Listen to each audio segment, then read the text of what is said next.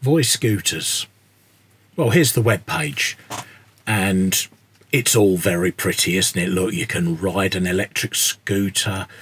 You know, everybody pushes them gently. You know, they fly along. Everybody's sitting there happy. Go shopping, go mountain biking on them. Look at the sunset on a scooter. That's what we do in urban cities. Okay, so here I am, outside Northampton Hospital. Why? I've been visiting my wife. She's there long term. You pick up the scooter, and I was fitting the camera, and off we go. Now, the noise, as you can hear, is quite loud. This is going to be just a brief journey home.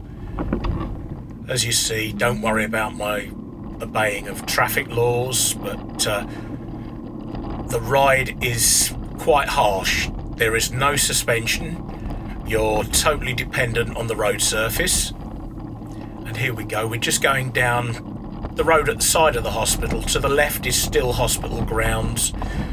Your maximum speed is 20 kilometers an hour, about 15 miles an hour. And as you see, it's quite rattly, and yeah, you're at the mercy of the traffic.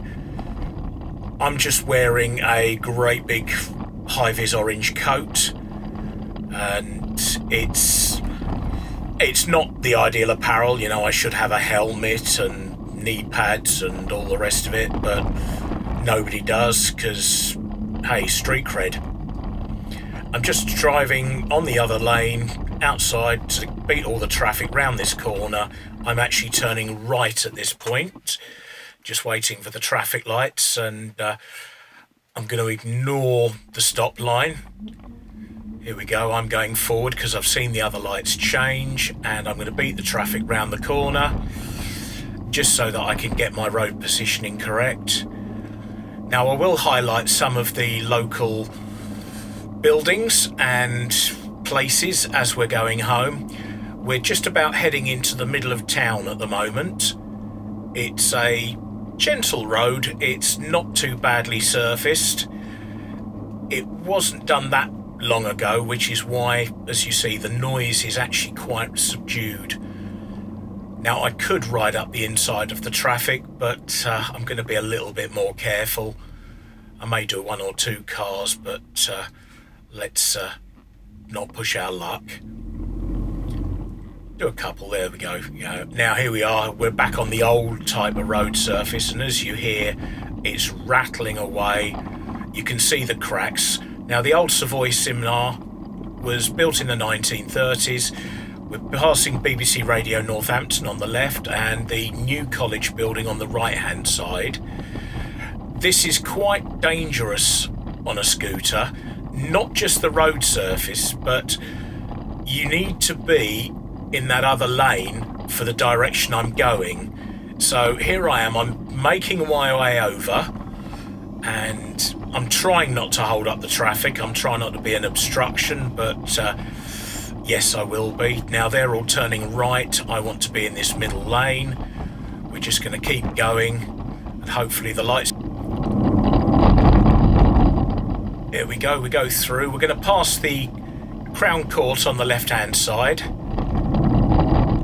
And that pub I haven't labelled. It's the Charles Bradlaugh. It's an old pub. So that's the Crown Court on the left, and that's a 1930s swimming pool on the right. On the right-hand side again, we have the Central Fire Station. It's not the only one in Northampton, but that does the town centre and the surrounding area. Now we have the Central Police Station. It's one of many buildings. Again, town centre building. We carry on down the road, and again, road layout very poor for scooters. The fact that you're limited to 20 miles an hour or 15 miles an hour and the road surface is rubbish means that it is quite dangerous. I actually want to be where that car is, and until I get closer to the junction, I'm not going to move over, but I'm bouncing all over the rough surface, And here we are. Now, the opposite side of this junction, you'll see that I've labelled the casino. And we'll stop here at the lights. There's the casino over the other side. I'm going to be turning right here. Just waiting for those traffic lights. It's quite a simple journey, but you really don't want to be stopped for too long because the rental of these things is actually charged per minute. So every time you stop, you're paying for that, which, in my opinion, should actually be changed to a distance. If it was distance-based, then you could account for traffic and you could account for any other stoppages like these traffic lights. You know, a lot of people do jump the pavements, run all over them, and basically ignore the fact that these things are classed as motor vehicles and you have to ride them on the road. Now, it's catch-22. There are plenty of private electric scooters, but they're not actually road legal. We're only allowed these scooters by grace of government allowing us a trial of this system. Just out of interest, on the left-hand side, we're coming up to what's known as the Gibraltar Barracks, which was built in 1797. And then as we carry on, we're going past the new International Academy, which was actually the post office sorting centre until not that long ago when they found it was falling down. So what did they do? They knocked the insides out and turned it into a school. Great, huh? Another old pub on the right-hand side. Let's keep going down the road. Even the paint markings are bad on the feet. You can feel them rumbling through the wheels on this scooter. That flashing thing in the top left-hand corner we just passed was an ANPR camera, which recognises number plates and looks for criminals. And we're travelling along. This is the main road out of the town now, heading northbound. And we're passing a private school, and we're going to be coming up on the Catholic Cathedral very soon. We're riding, as I say, we're staying. Now that's a Starlink robot. They deliver groceries. You book them online and the shop puts the groceries in and away they go. They come to your house and then you tap the keypad on your mobile when it arrives. Catholic Cathedral on the left. And we're going down the road. On the right hand side we'll be coming up to the old shoe factory. It's now separate business units, but it used to be one of the main shoe factories in the town, which is actually known for its shoe industry. As you see, again, potholes, bad road.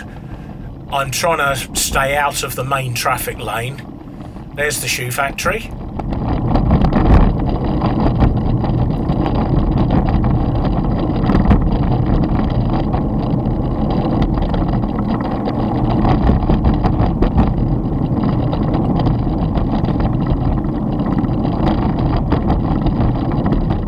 Still bouncing along, rattling, trying to avoid holes in the road.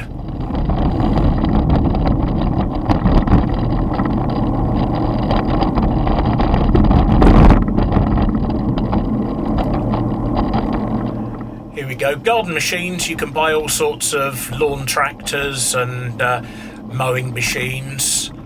Next to that used to be the old tyre dealers. They've moved house. Then we come up to the Fiat garage and the Alfa Romeo garage. And then once you've passed that, you're at the Seat garage. And funny enough, they're all in the same building.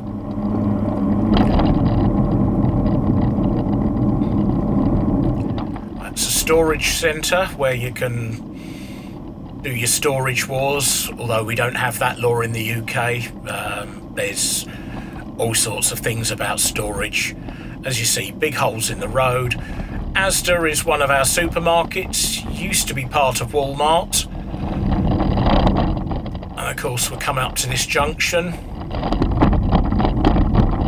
I'm going to ride on the inside of this car, and it's going to accelerate past, so there we go. This is an awful road surface at this particular point. The camera's having a job keeping focused. Now we're onto a nice new bit of road, and this bit's new because of this supermarket on our left, the nice German Aldi supermarket. As you can hear, very little road noise.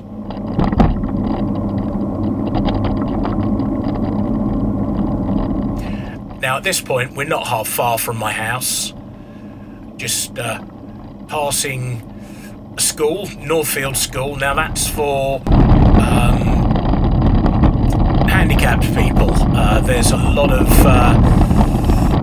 disabled children go to that one. It's a very, very good school for those. On the left-hand side now we're actually passing what's called Thornton Park, and it's a very large public open space with some play equipment for kids.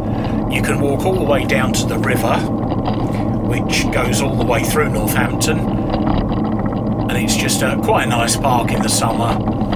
At the moment it's a bit sloggy and muddy because it rained heavily yesterday. When I did this journey yesterday, I was absolutely soaked through, all the way through to my undershorts. Now, again, bad road layout. I've got to be in the opposite lane because I want to turn right. Now, unless I do the pavement jumping thing, this is actually what you should be doing legally, even though it upsets car drivers because you're moving so slowly. Across the junction, I'm going to highlight it very shortly, is what's known as the Cock Hotel. Originally built in the 1500s, it was rebuilt in 1893, I think it was. The caption will say, yes, 1893. We go across this junction. There's a Victorian tram shed on the right-hand side, and then we're going to pass the War Memorial on the right-hand side, which is surrounded by flowers at the moment due to a local incident. And we're coming up to where I need to turn right. As you see, the cars are all undertaking me because, as far as I'm concerned, they just think I'm a hazard. And my life doesn't count. We're passing another branch of Asda, which is the one I locally shop at. And we're coming up again, being undertaken, not overtaken. I know this looks strange maybe to the American viewers, but there's a Starbucks. I'm on the wrong side of the lane for the UK, but I have to be on this part of the road for going right. Now, ignore the fact that I'm about to break traffic regulations by totally cutting off the corner, going the wrong way over the giveaway lines, and then riding on the pavement. But hey, I'm thinking of my safety and the fact that this is coming out of my pocket. So here we go. Here's the junction where I'm going to turn in. Just avoid them cars coming down. Nothing coming down the hill. Mind that private scooter. Mind the pedestrians. And there is the parking bay. Now I could take it all the way home, but there's no point. And this is the end of the ride. So that was me riding a Voi scooter. Very lumpy, very bouncy. Thanks for watching.